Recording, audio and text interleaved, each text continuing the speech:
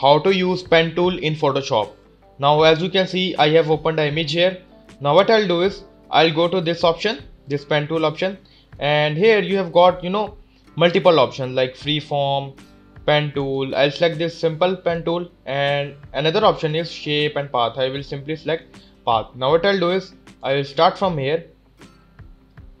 Okay, I will make a selection. Let's say I want to select this area, this text area.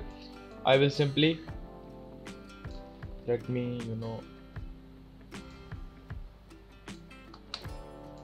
okay, so you can make the selection here according to your needs, and basically we will mesh the like this. So I'll right click this and you can select make selection, define custom shape. Let's say I will make selection.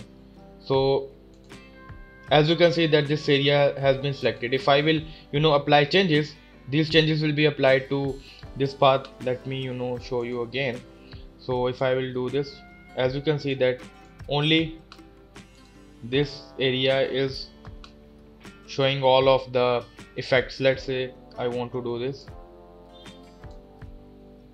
Yeah, so you can see that the shape has been selected.